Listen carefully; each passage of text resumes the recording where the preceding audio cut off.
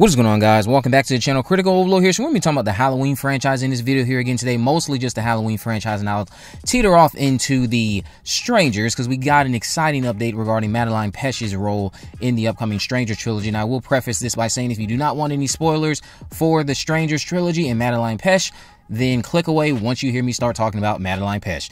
Firstly, though, I do want to thank those of you who took the time to reach out to me after this somewhat exciting news, and I'll get to why it's somewhat exciting. But yes, I do want to thank those of you who are all very sensible individuals who genuinely enjoy getting to know me, because something about me, I guess, just makes you interested in knowing more about me beyond just what I upload for content purposes and for entertainment and discussions with a lot of you guys. Especially Drum Dums, who I want to personally name because Drum Dums has seen me be correct several times, this of course not being one of them, and that's fine. Thank you also to Fandom Empire and everyone else who has taken the time that you did not have to reach out to me, and trust me, all is good on this end. I've stated in a lot of my videos that I do not mind being wrong. I was wrong about Sidney Prescott and Neve Campbell returning for Scream 6. I did not take that stuff down because I want it to stay up so that people can see that I really do not mind being wrong. I can confidently accept that my source was not correct in this instance. What I will not do is ignore the amount of times that they've been right, with Maxine being a whodunit, which has been confirmed. Scream 7 and Chris Landon, which was confirmed. Linda Blair and the Exorcist Believer, confirmed. Radio Silence producing Scream 7, confirmed. And so much more that person has been correct about with me. So I'm not going to cut them off. However, jumping into the actual official Halloween news, Deadline reported today that after a heated bidding war, Miramax has scored the television rights to the hugely popular Halloween franchise, which are controlled by Trancas International Films, run by Malek Akkad. Miramax has signed a wide-ranging deal with Trancas to develop and co-produce a Halloween TV series. The new Halloween series is envisioned to potentially launch a cinematic universe spanning film and television. Miramax's head of global TV, Mark Helwig, will be overseeing the franchise creatively in close collaboration with Akkad.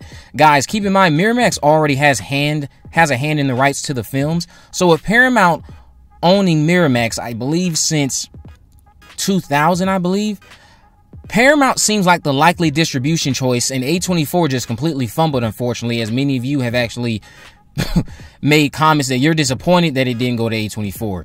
And a cinematic universe doesn't necessarily excite me all that much, but a lot of great Michael Myers, Season of the Witch, and other content could be on our way. Or we could see the same frustration folks seem to have towards the MCU and DC as of now. Not everyone. I still would love to see that Loomis show that I've been thinking about, that gradually builds to Michael Myers breaking out and going home. A show that spends a few seasons on Loomis and Michael before continuing on the big screen, if you want to do that, and then allowing that same show that starts off being about Loomis and Myers to explore stories like Charlie Bowles, or even another Corey Cunningham type could be the perfect route to take. Or again, this could all just be overwhelming depending on how this is executed. I saw a lot of you guys feeling a little let down by the official news because you're like, really? A cinematic universe? And I'm assuming most of you might be fans of the MCU and DC, and you might be feeling a little bit overwhelmed with all that content that they're putting out. So a lot of you also just seem to be completely tired of Michael Myers. Keep in mind, guys, a lot of you, like me, probably grew up on this stuff, so we're kind of in autopilot while the franchise is constantly being rediscovered by new people. While you have folks like me and many of you who listen to me who grew up on this stuff, and that's why you naturally would be tired of it, a lot of people were just introduced to Michael Myers courtesy of what Blumhouse put out in 2018 and what they continue to put out up until 2022. So we're kind of, again, just in autopilot with this franchise. It's a no-brainer, though, that they worked this fast to get Michael back out there because the 2018 film overperformed and the trilogy was a success despite personal gripes that you may have with some of the later entries. It was a success. But yes, guys, that is the official update regarding Halloween. And again, I really do appreciate those of you who are sensible, rational, understanding, have taken note of how many times I have been correct, and you reached out to me being respectful, being courteous, being kind, and not, or reminding me to just take this L with grace. Again, no problems on this end. It was a loss. That's fine. Not a problem at all. However, I will say that I still am a little bit split on the news because a cinematic universe could be good, it could be bad, could be too much, and a lot of people might be turned off by it. But again, guys, that's probably just going to be the sentiment from folks like me who grew up with Michael Myers and have seen these movies countless times, and you rightfully think that it's time for this IP to take a break. It's time for Michael to take a break. It's time for them to just create new entertainment. But however, there's an argument to be made. There's a reason why they aren't. When you show up like this, when they put out sequel after sequel after sequel, timeline after timeline after timeline, but we don't show up for some of the newer content.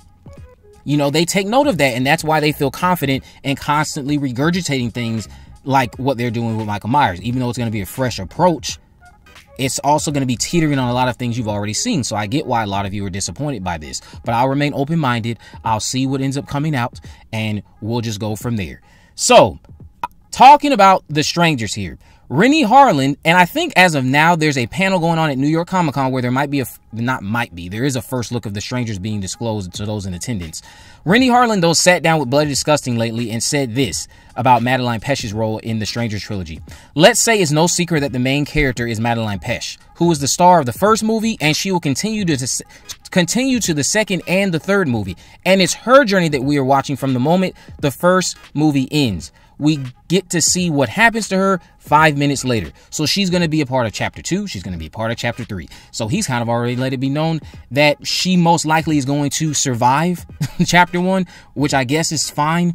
Maybe she doesn't survive and somehow she just still appears. But I'm going to assume she definitely seems to be surviving. I don't think we're getting a lot of flashbacks in Part 2 and Part 3. I think she's going to ultimately just be our final girl who is alive, survives Part 1, and continues on into Part 2 and Part 3. That might be exciting news for those of you who are looking forward to understanding what Madeleine Petsch's role would be in the upcoming Stranger Trilogy, because I know many of you, like me, are excited to see how she does in this role. And again, I've made a mention of the fact that when I was watching Riverdale, the person I was paying attention to the most was Madeleine, because I thought she was doing the best work out of a lot of the actors involved with that show, even though I gave up on it during season 2. Let me know what you guys think about this down in the comment section below. What do you think about the official news for Halloween? What do you think about Rennie Harlan's comments on Madeleine Petsch's role in the upcoming Strangers trilogy? I'll do another update on the Strangers if I have time later. I have to prepare for this nearly 4-hour Martin Scorsese film. Although it looks good, I am a little bit already just kind of taking a sigh of really, because it's long, but I shouldn't be shocked knowing that filmmaker. Let me know down below if you haven't already. Of course, make sure you subscribe, turn on post notification, and in this video in the description I'll have links on my social media accounts. I am on Facebook, Twitter, and Instagram. You can message me there, of course. Let me know any movies, news, or reviews you'd like me to cover in the future. And with all that in mind, guys, I will see you in the next video.